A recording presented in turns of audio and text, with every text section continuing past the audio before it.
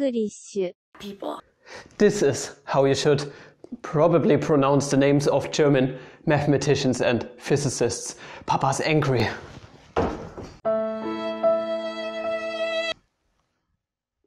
No cats were actually harmed in the making of this video. A mathematician called Carl Weierstrass. Kronecker delta. Johann Carl Friedrich Gauss. Riccati. The Hilbert space. On Bernard Riemann. The Heisenberg uncertainty principle. And Euler. As most of you might know, I'm a German boy, so I see it as kind of my duty to scold you guys a little bit. Bad boys? No, not really. But I think it's quite cool to teach you guys a bit on how to pronounce the names of German mathematicians and a few physicists. And I would like to present you solution methods to Riccati, differential equations. I seriously don't know how to pronounce his name. It sounds Italian, so why not call them just Italian boy differential equations. So here we go, starting off with the first one.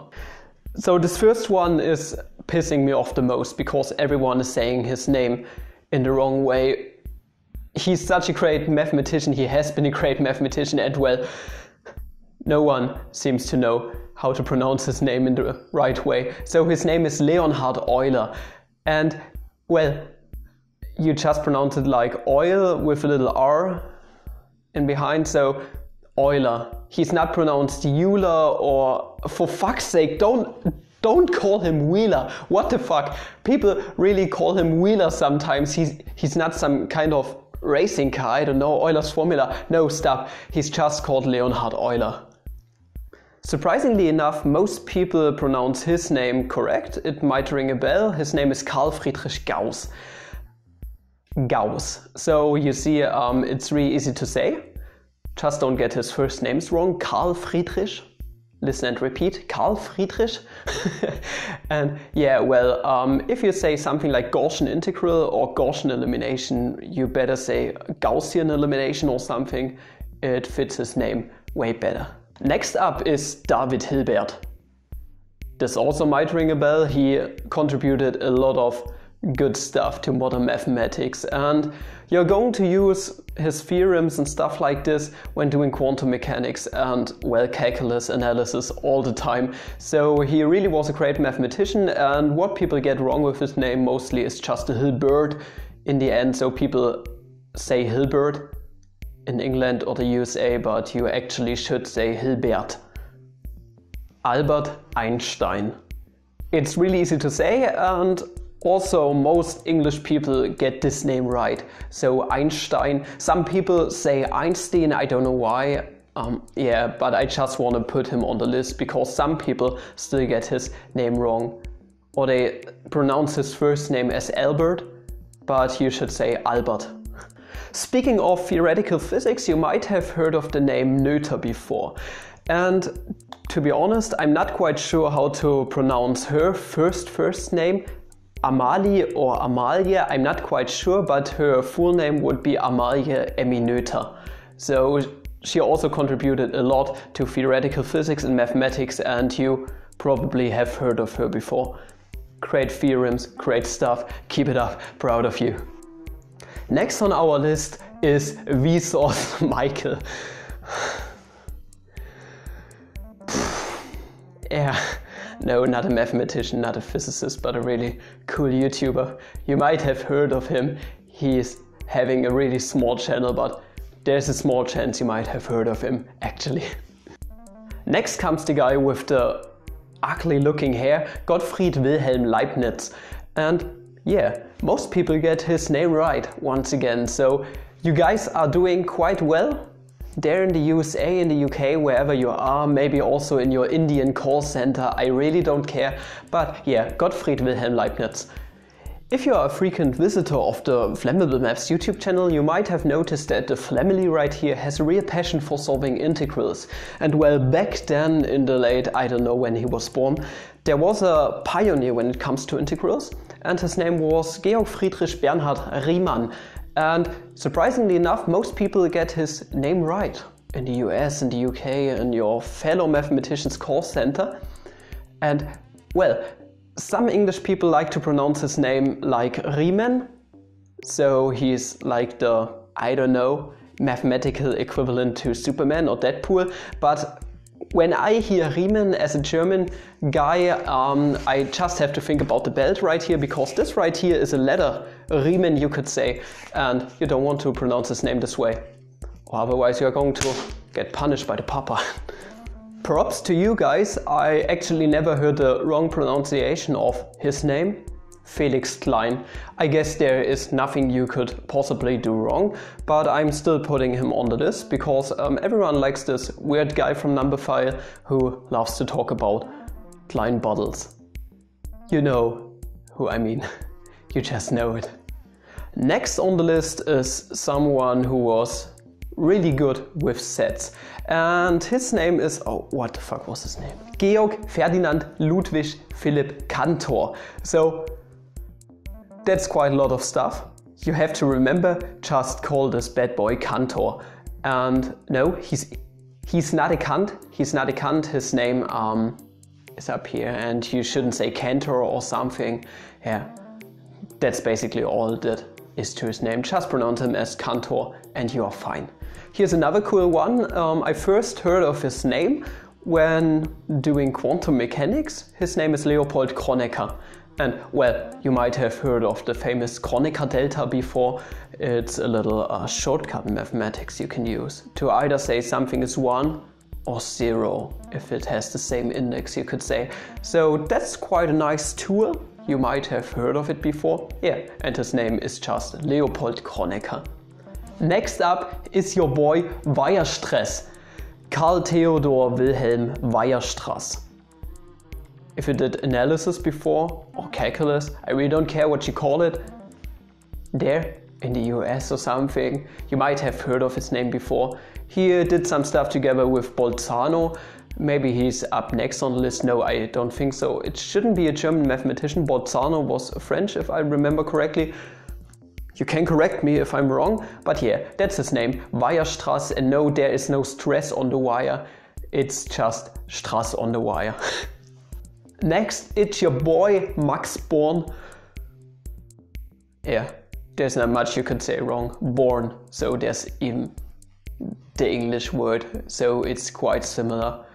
So you should be good. Did you just say Wheeler? Wheeler? No.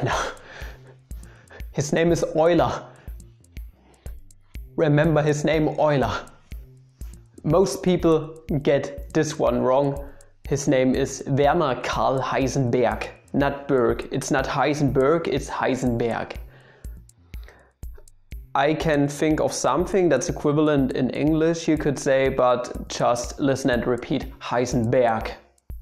Berg. Mohammed Ababu. Nah.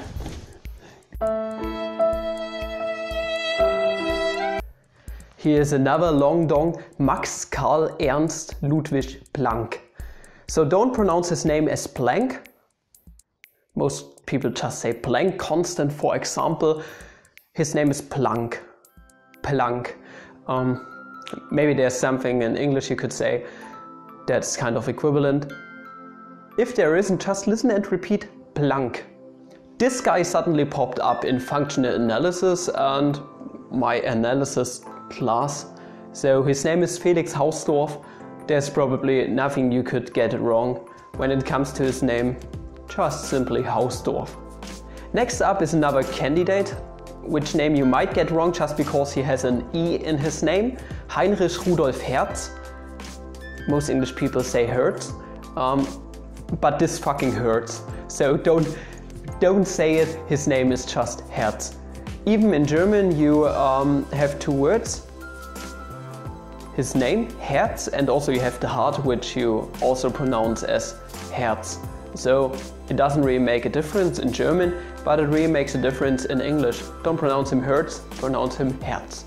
This guy pops up in differential geometry and stuff like this. His name is Hermann Minkowski, and to be honest, his last name isn't really German, it's more of a Polish or Czech name. So Well, but still he is listed as a German mathematician and you definitely have heard of his name before. So he is really famous and he has contributed a lot to differential geometry and all this crazy stuff. Read into it, it's quite interesting. Minkowski. Next up is the guy who probably has cut your hair before. He's a little barber, he's a little beautician. Julius Wilhelm Richard Dedekind. And yeah, he's probably most famous for the Dedekind cut, so it has to do with the construction of the real numbers, if I remember correctly. I could be wrong on this one. Sorry, I'm not too smart when it comes to mathematics, but yeah, Dedekind, it's as easy as it is, once again, as with most names. Next up is the guy who just talked about a special case of the elliptic jerk and turned it into the circuit jerk. His name is Johannes Kepler. Kepler's laws, they are just famous. If you had any kind of education, you have heard of him before. Kepler. There's also nothing you could get wrong with his name. Kepler! Next is a physicist, Josef von Fraunhofer. Next to my university there's the Fraunhofer Institute of I don't know something, and well, he's German, so I'm putting him on the list. He definitely contributed to optics and stuff like this in physics, so he really did a lot of cool stuff, so remember him, Fraunhofer.